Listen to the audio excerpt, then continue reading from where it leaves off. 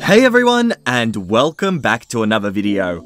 Welcome to r/MaliciousCompliance, where people conform to the letter, but not the spirit of a request. And I personally don't want to waste a single second, so let's get straight into this first post by user/excellent-tone. At work, we had an outgoing mailbox that handled postal mail as well as internal. You just dropped your envelope in there, the mailroom picked it up when they collected mail every afternoon, and everything was fine. Everyone did this. I used it for my Menards rebates, people used it for greeting cards, bills, anything you still needed to send by mail. My landlady, although very kind, is about 1,000 years old. Because of that, she doesn't have a website or even a PayPal account, and requires us to mail her a check for rent every month. Enter Busybody. Busybody apparently had too much time and too little sense, and liked to harass anyone she had authority over at any opportunity. One month, she saw me drop my rent check in the outgoing mail bin, and was at my desk faster than I thought a 300-pound lady could even move. The rules say the mailbox is only for work-related mail. Why are you sending this letter to someone in the next suburb? Because I always do. Because I have for a year and a half now, and no one said anything. Well, it's against the rules. No personal mail. So she waddled me over to her desk, where she already had the internal company website pulled up to the page on the mailroom. Sure enough, no personal mail. Well, thank you for letting me know, Busybody. Could you send me the link to this page? Gladly. It was sitting in my inbox by the time I got back. Link to the webpage. This constitutes a written warning and a threat of a write-up if I was caught breaking company policy again. It was obvious what I had to do. From then on, I watched the mailbox like a hawk. Anytime I saw a personal letter in there, I pulled it out and placed it on the sender's desk, along with a copy of Busybody's email, with her name and company email splashed across the header. In fact, I was so worried about this flagrant violation of the rules that after a couple of days, I decided to start checking the mailboxes in other departments, and then on other floors. I wouldn't want anyone else making such an embarrassing mistake after all. About a week later, the company's website was updated to clarify that personal mail was allowed if under blah blah size and weight. No one said a word to me, but I'm told Busybody got a talking to. All I know is she gave me the stink eye every time she saw me until she transferred out of the department. And oh my god, people who waste time enforcing stupid rules just annoy me so much. Eventually though, it normally does come back to bite them in the bum, and this did happen to this woman. And here's our next post by user/MonsterChick16. Okay, so from where I'm from, there's 2 times a year when you can put anything you want to throw out on your front lawn and it'll be picked up at no cost. I don't know if it's just my home state that does this, or if most states or even countries do this. Where I'm living now used to but doesn't anymore, but that's a basic description of what happens.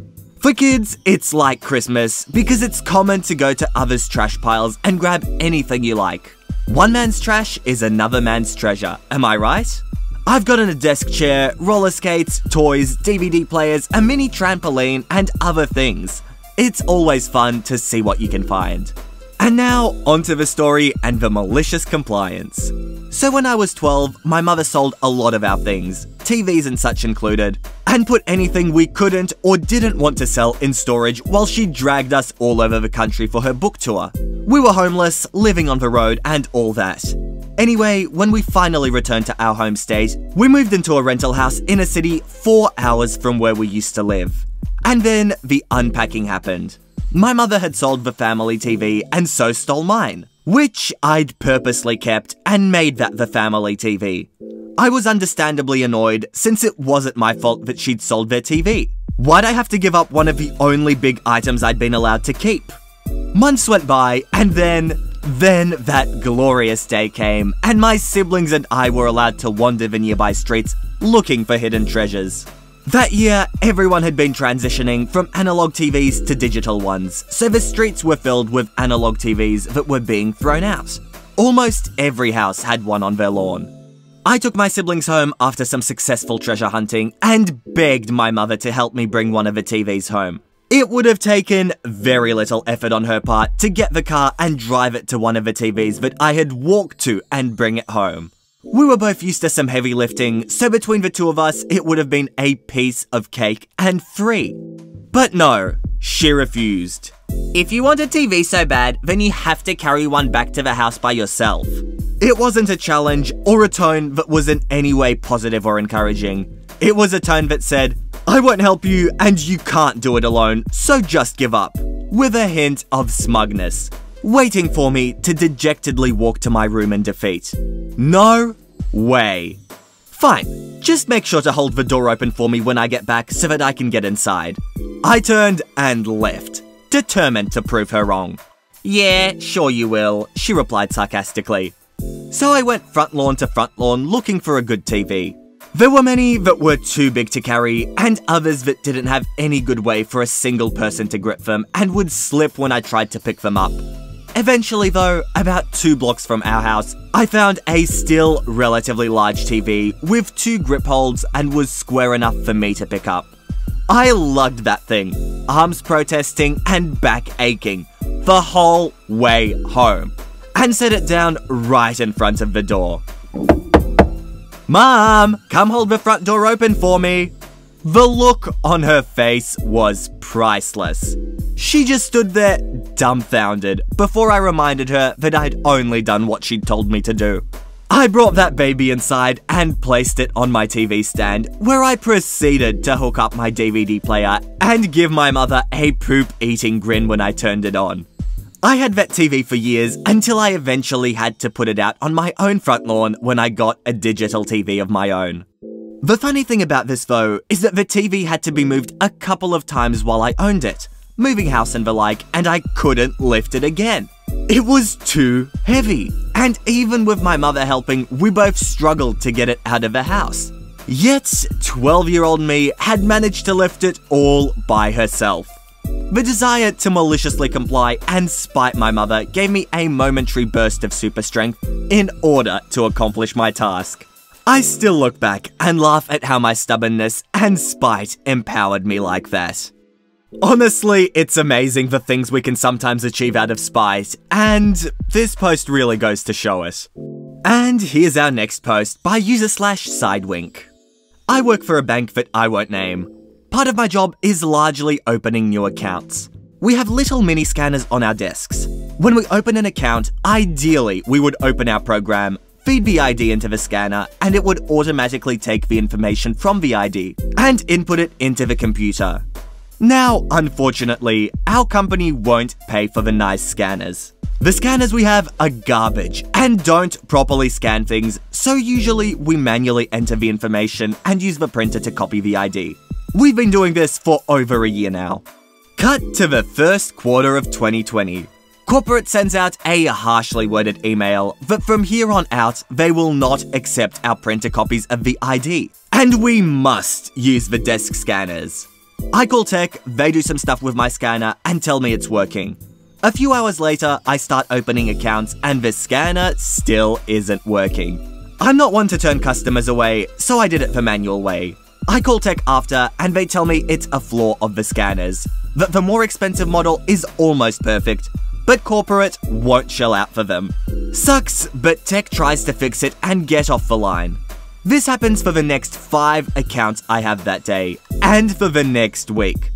I call tech, there's a ton of tickets, the issue persists, but I won't turn away customers and keep doing it manually. I get an email from corporate 3 days ago, saying that I immediately need to start using the desk scanner and stop entering information manually. I'm being audited, my accounts are being examined, and if I keep being insubordinate, I might get written up. I call the department and say, hey, our scanners don't work, I can't use it. They basically tell me, tough luck. So I stop opening accounts manually. For the last few days, if someone comes in to open an account, I try to scan their ID, and if the scanner doesn't work, I basically tell them, sorry, they won't let me open it manually, and give them the corporate complaint line. I turn away countless people. They're irritated, it's a mess. Guess who got the notification today that we're getting the better scanners in on Monday? And I really like the corporate logic.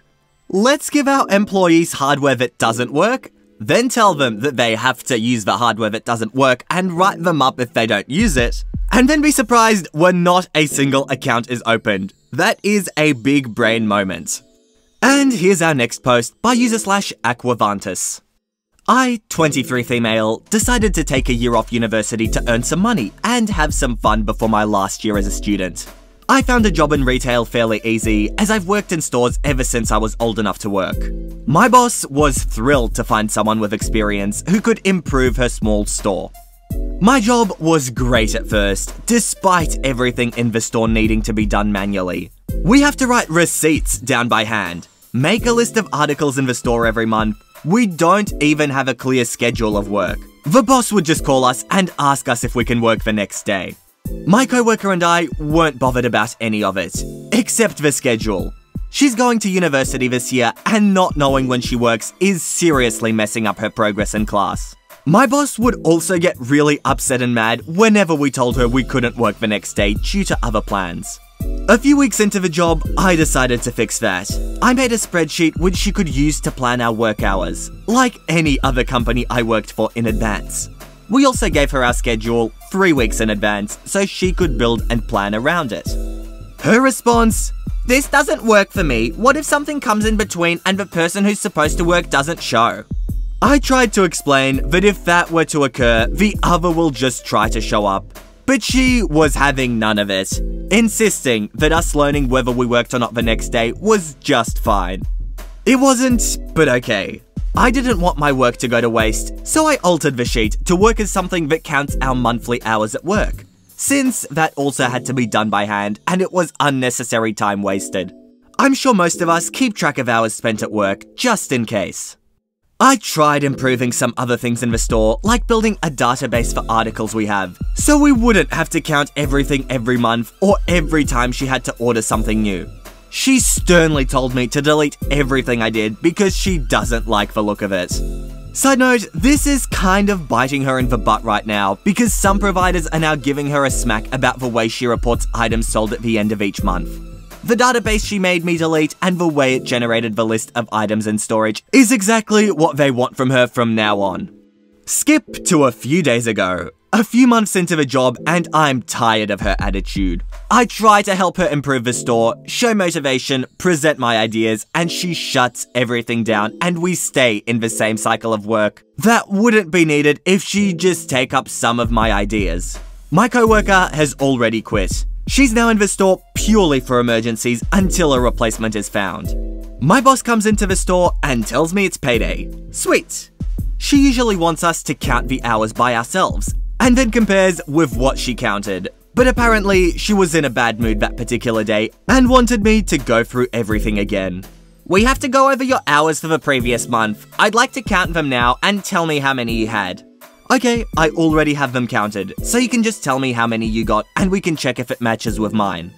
I pull up the sheet, which both coworker and I update daily, so we don't have to do this at the end of each month.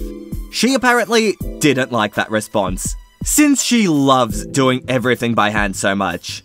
She came barreling from her office and into the store, yelling at me how I shouldn't be checking the spreadsheet of my hour count, and that I have to delete it from the computer immediately and to never try one of my improvements ever again. I, having been tired of this, just raised my eyebrows and did exactly as she said.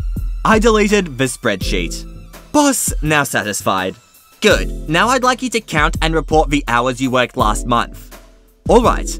I pulled my phone out and showed her the same exact spreadsheet. Except this one also calculated how much I should be getting paid for my time. I counted X hours, which means I should be getting paid Y euros. She was absolutely livid with me. She was banging and throwing things in her office before she came back and handed me my hard-earned cash. Bonus, that was also the day I decided I no longer wanted to work for her due to her abusive behavior to both me and my coworker. I informed her of my decision the next day, and now she has to find 2 replacements. I take some pity on her and jump in when she really needs someone, but I am otherwise free from her clutches. And honestly, this just seems like an awful way to run a business to me. Very outdated, very time consuming, and I won't be surprised if this woman's store goes under very, very soon. Alright everyone, I hope you enjoyed this little video as much as I did. And if you did, make sure to subscribe to the channel for Reddit videos every second day. But with that said, that is it from me. I hope you all enjoyed, and all I want to do is see you all here next time. See you later, guys.